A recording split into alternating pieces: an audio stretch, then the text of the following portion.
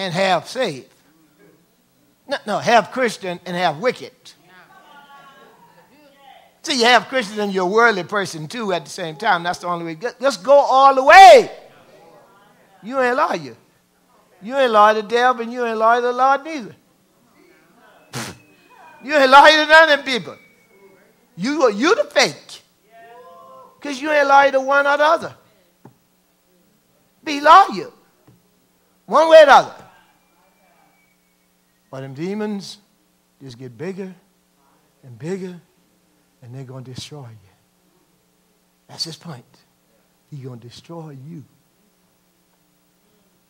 Remember that. Don't play me. Remember that. Ada, you ready? That's all? Okay, good. Then, scripturally, you're going to have to learn how to protect yourself. Now, forget your feelings, because they can either be bad or good.